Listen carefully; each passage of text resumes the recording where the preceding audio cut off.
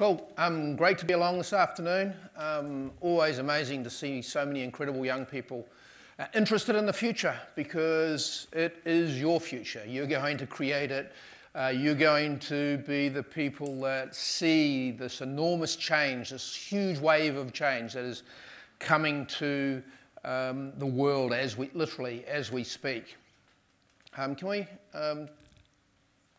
We can't really see that slide on that side, but over here.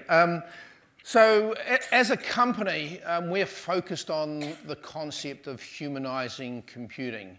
We live in a world where increasingly, as people, as human beings, we're going to interface with artificial intelligence, with robots, with machines, with self-driving cars. We're going to spend more and more of every single waking hour of our day interfacing with these machines. And it's going to be, and we believe it's going to be incredibly important that these machines, if they're going to be useful to us and they're going to help us in our day-to-day lives, that they can be more human-like. So our mission and our vision is actually looking at how we put a face on all of these machines so that as we interact with them, they can help us in the way we go about doing that. And we do that not by being an avatar company, because these are the physical, if you like, or the digital representations of what we produce and what we deliver. So we're not an avatar. We don't call ourselves an avatar company.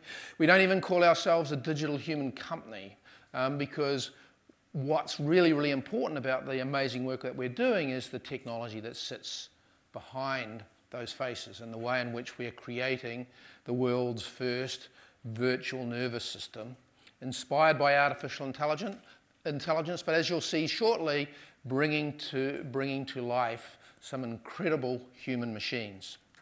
So I'm going to start off by getting us to think about the power of our face. My business partner, Dr. Mark Sager, is a two-time Oscar winner. He won Oscars. He did the amazing work on the movie Avatar with James Cameron. So those faces, those incredible blue creatures that made us fall in love with them, were Mark's work. And he did the same with King Kong. So at this point, you're starting to say, why couldn't we have Mark and why have we got Greg? Well, that's the way it works today, at least. So how powerful is the human face? So this is one of Mark's favourite movies. He believes it's a really, really, really important movie. I haven't figured out why, but that's, I can blame him for selecting this picture. So I'm going to make one change to this picture, and I want to see you, study it really, really closely and see if you can work out what the change is. Okay, pretty obvious really, wasn't it? And what's really, really important about that, we've made one change to this scene and we have completely changed the context and the meaning that we take from it. The relationship between the characters has changed. Our memory, I've now destroyed your memory of that wonderful, perfect love scene, because every time you see that picture again, you'll see Mr. Bean pop up. So it's affected your memory, it's affected the way you feel about the scene, it's affected the way you are emotionally connected to that machine. So we can see that the human face is the most powerful instrument that we have in terms of our way, of the way in which we can express emotion, feel emotion, the way in which we engage with people. It's actually part of our DNA. If we're in a room and there's somebody sitting in front of us, we have to look at them. If we don't want to look at them, we have to turn away. We have to actually physically leave the room. So that's how powerful the human face is to us as human beings. So, wouldn't it be amazing? Wouldn't it be amazing if the machines we're going to interact with, the artificial intelligence systems that we already interact with every day, have a face?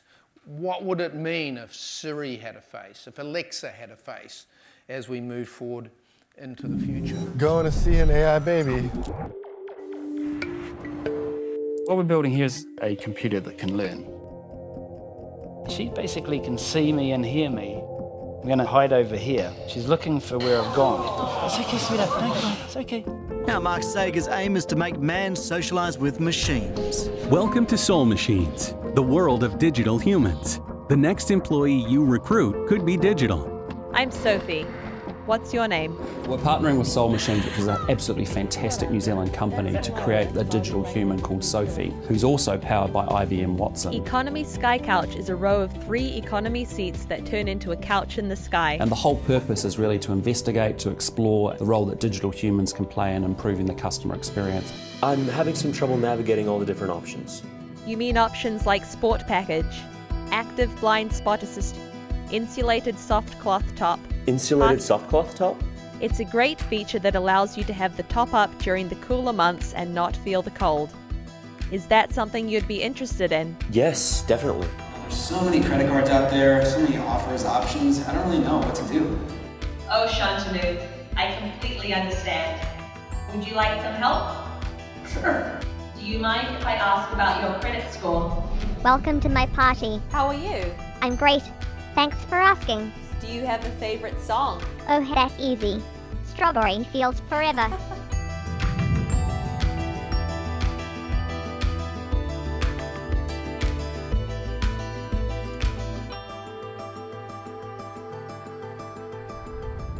The work with Soul Machines, Mark's work, truly transforms the way in which humans interact with systems. It's not my usual world, and so it's kind of quite exciting for me. I'm actually really excited about it. Having worked so closely with them, we've got a glimpse of that future.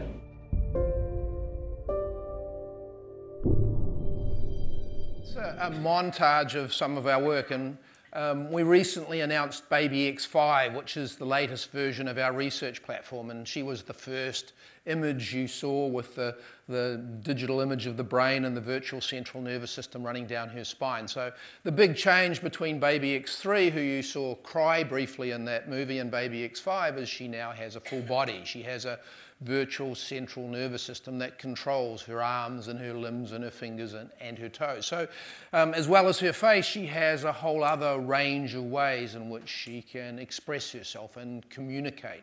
And our research team that are made up of neuroscientists and physiologists and psychologists can now start to explore a whole bunch of different ways about the way in which we as human beings learn to engage emotionally, how we learn to learn by being taught and watching and observing other people. You saw Baby X and her virtual neurotransmitters kick in as she cried when she felt she'd been abandoned. So that's virtual cortisol flooding into her brain and the models in her brain and triggering her cortisol system. So these are just not amazing computer graphics. This is actually a digital nervous system that sits behind it. Many of you will have seen or shows like Westworld. A very futuristic TV story which has us engaging in and taking vacations with lifelike humanoids which enable to act out different experiences. You could regard that as utopian or dystopian depending on your view of the future of the world, but in order to create, robots and humanoid beings that, in many respects look like us, talk like us, walk like us, and behave like us, we're actually going to need a nervous system with which to do that.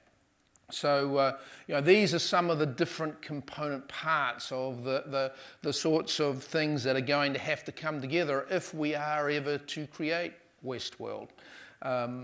And some of the views that we see in the imagination of our movie makers and the science fiction movies that they create.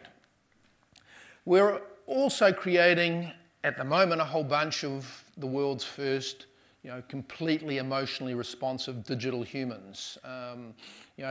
You can see 1, 2, 3, 4, 5, 6, I think 7 people up there who are either digital humans or who have become digital humans.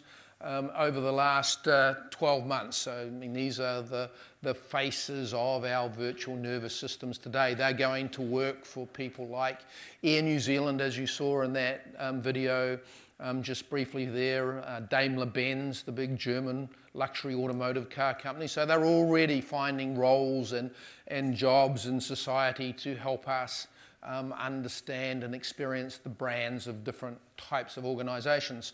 But if we roll this technology forward 3 to 5 years, the digital DNA that we're creating will enable you, not in 8 weeks, which is how long it takes us to build a digital human today, but in probably less than 15 minutes, create a completely digital version of yourselves. So imagine being able to send the digital version of you off to a lecture. Or to a tutorial even, maybe even to an exam. Who knows what the future will hold, but we will very, very quickly be part of a world where we will interact with these types of human machines on a daily basis. Imagine, everybody talks about how wonderful self-driving cars are. Let's just stop for a minute. You're hurtling down the southern motorway at 120 kilometres an hour, and there are all sorts of people hurtling down the motorway beside you. How safe do you actually feel not having your hands on the steering wheel and a foot that controls the speed at which you're travelling about? How much trust are you as a person going to have in that machine, in the people that built that machine, in the brand that provided that machine or sold that machine to the service provider you use?